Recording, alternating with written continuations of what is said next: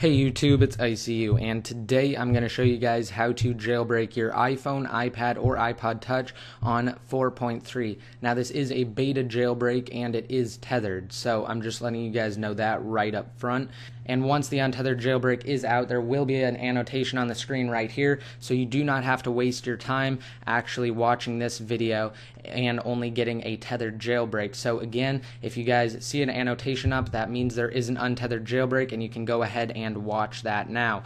Also, I just wanted to say what devices this works for. So this does work for the iPhone 3GS new and old Bootrom. However, the old Bootrom isn't tethered, which is a good thing, which means you do not have to plug it into your computer and run iBooty to boot it up every time you want to turn it off. Now that isn't the case for the iPhone 3GS new Bootrom. You're going to have to run iBooty every single time you turn it off and rerun it. It also works for the iPhone 4, the iPod Touch 3rd and 4th generation, as well as the first generation iPad. And sorry, it does not work for the iPad 2 yet. As of now, there is no jailbreak for the iPad 2. So I'm going to show you guys how to do it.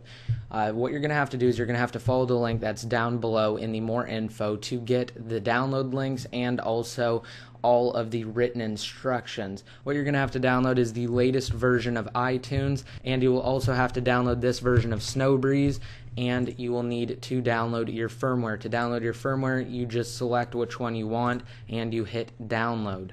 And then once you have the Snowbreeze zip file downloaded, all you're going to do is open it up and just drag it to the desktop. If you are on Windows and you don't have something to unzip it with, just download WinRAR, and again, you can download it once you follow the link that is down below in the more info.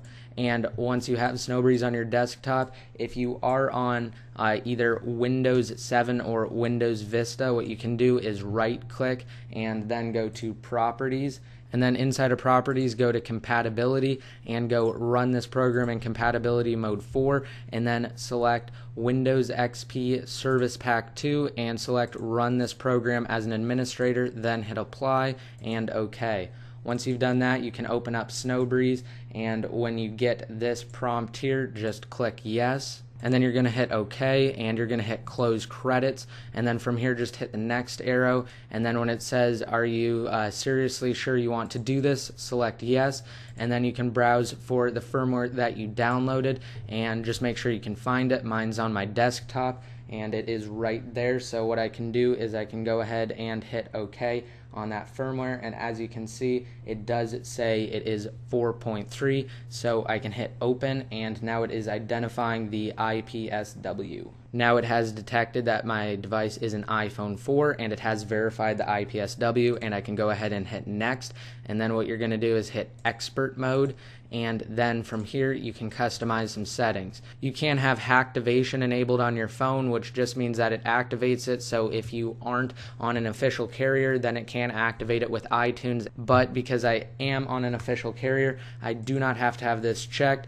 And you can also have Install SSH checked if you want, which I'm going to have that checked as well. So you can hit next from here, and then basically this is just the area where you can have custom apps. So you can browse for custom deb files here, you can actually download them from different sources here, and you can also add sources on this tab right here. And then from there you can go ahead and build your IPSW and hit next. And if you want, you can hit play Pac-Man, and Pac-Man has never worked for me, so I'm just going to go ahead and hit return to spinner because it just doesn't work. So what you're going to do now is you're just going to wait for it to finish the process of building your custom IPSW. And I'm just going to go ahead and cut this part out, and I will be back when it has finished. Alright, so once it's done, you will get this done screen, and you will get these two files right here. One is your Snowbreeze customized IPSW, and the other one is iBooty, which you will need to actually boot into your jailbreak, because again, this is a tethered jailbreak, and it is only in the beta stages. So I'm going to go ahead and show you guys what you do from here. So once you have finished building it and you have those files on your desktop, simply hit OK. And now what you're going to do is you're going to follow the instructions that it provides on the screen. So make sure that your device is first of all plugged in, like mine is right here. And then what you're going to want to do is you're going to want to power it off. So just hold down the power button and slide to power off. And once you have done that, you can go ahead and hit start and then simply follow exactly what it says. It's saying hold down the home and the power button for a total of 10 seconds. So that's what we're doing right now.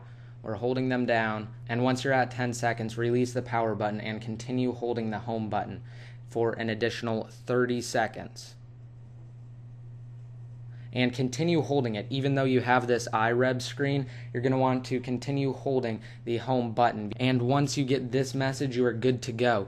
Basically, it just says that you have entered a pwned DFU state, and we did that with the help of the iReb that is now built into this version of Snowbreeze. So now what it's saying is you can go ahead and hit OK, and also it's saying if you get a 2003 error in iTunes after extracting, just unplug and replug your device and try it again. So what we're going to do is we're going to open up iTunes again, and please keep in mind that you do have to be on the latest version of iTunes in order to do this. Now, iTunes is actually saying that I have a device in recovery mode and it's detecting that I have to restore it. So we're going to hit OK to that, and then what we're going to do is we're going to hold down the Shift key and press restore. So just be sure you hold down the Shift key and again press restore. And then what we're going to do is we're going to select this Snowbreeze firmware right here, and I'm going to zoom in on it a little bit to show you guys that this is the custom firmware that we did create. So I'm going to hit open, and then I'm going to hit restore once I get this message saying that iTunes will erase and restore your iPhone to iOS 4.3 and will verify the restore with Apple. So just hit restore to that, and then from there it will just start the process of restoring to 4.3. And also, I'm sure I'm going to get a lot of questions of people asking if this does get rid of all of your data. Of course this does. So what you're going to want to do is you're going to want to back up your iDevice before you do this. So it just did go past the white screen on my iPhone, and now I have the Snowbreeze logo and a bar right down here, so everything is fine right now, and it is preparing the iPhone software for restore. And now on my computer it says it is verifying the iPhone software, and on my iPhone here it is about 75% of the way done, so I will be back once it has made some more progress. Alright, so now it's saying that my iPhone has been restored to factory settings and it is restarting. Alright, so once it has finished and once it has booted up here, you will notice that you have Cydia right here, but watch what happens when I try and run it. It just quits out of it like that and it doesn't do anything. So in order to fix this, you are going to have to reboot it in the tethered state, and in order to do that, you're going to have to use the iBooty folder that Snowbreeze created for you when you were making the custom firmware. So simply open up the folder, and what you're going to do is you're just going to run the program called iBooty, and then just wait for this message to go away right here. And then be sure to select your device from the drop down menu, and I'm selecting the iPhone 4, and then from here all you have to do is hit start on iBooty. And now we are getting ready to set it into DFU mode. What we're going to do this is hold down the home and power button for a total of 10 seconds, and once you have done that, and once that is up, what you're going to do is release the power button and continue holding the home button, which is exactly what we did before inside of Snowbreeze when it was doing iReb, and when we restored it is exactly the same. Now I'm getting progress on iBooty, and it is starting to boot up my iPhone. And now that it has finished, what you're going to do is you're just going to wait for it to boot back up. Alright, so here's my iPhone and it is back up. I'm just going to slide to unlock, and now I'm going to go over to Cydia and show you guys that Cydia does in fact work. Now this means it is working because it is initializing the file systems, and this is just what Cydia normally does. So it does indeed work, and once it's finished with this it'll exit, and I will show you guys that I am on iOS 4.3. Alright, so now that it's done, I went into Settings General About, and as you can see right there it says I am on 4.3 for the version, so you do know that I am on iOS 4.3, and now that Cydia has finished that, I'm just going to show you guys that it does work. So here we go, we are loading in Cydia, and it does work 100%. So I hope you guys like this video, and again, remember this is a tethered jailbreak, so every time you want to turn off your iPhone, iPod Touch, or iPad and turn it back on, you're going to have have to rerun iBooty, and just keep in mind that this is a beta jailbreak and they just rushed it, and it isn't what is going to happen in the end. Basically, there will be an untethered jailbreak sooner or later. So I hope you guys like this video. Please remember to rate it up. Let me know what you think in the comment section below, and also hit the subscribe button if you aren't already subscribed. Until next time, this is ICU signing out.